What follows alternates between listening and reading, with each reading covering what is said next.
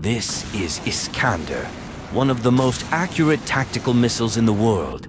Its nuclear version can destroy an entire city within a few miles. What makes it so dangerous, and what are its actual capabilities? Let's find out. Iskander-M is a ballistic missile designed to engage targets at a range of up to 500 kilometers, about 310 miles. It is designed to destroy both stationary and mobile targets, including command posts, ammunition depots, airfields, and air defenses. It travels at speeds of up to 7,500 kilometers per h or 4,660 miles per hour, making it extremely difficult to intercept by missile defense systems.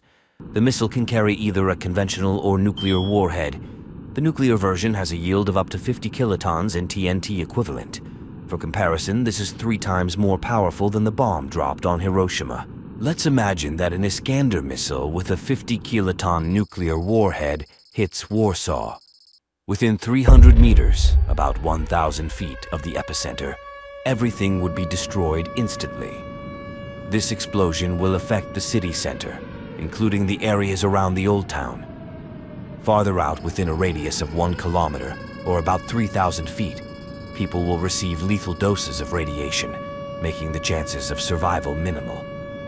In the zone of total destruction, which covers 2.5 kilometers, that's about 1.5 miles, buildings will be severely damaged or completely destroyed, affecting areas such as Śródmieście and Wola.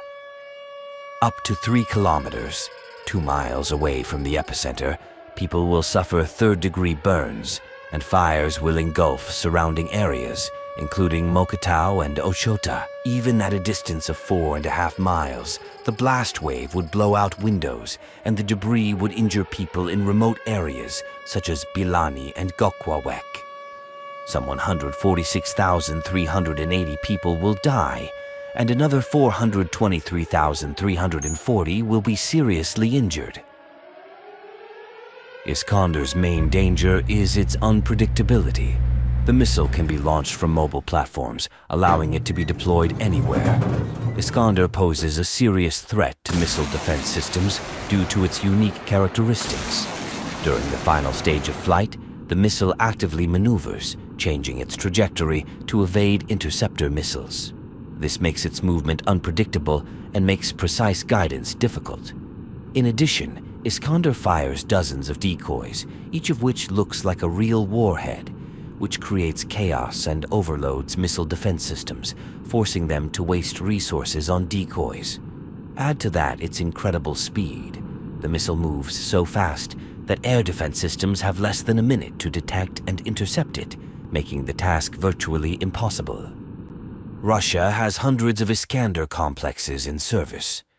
These missiles are deployed in strategically important areas: Kaliningrad region to control Europe, the Crimean Peninsula to threaten the southern regions of Europe and NATO. Far East is a threat to Japan and South Korea.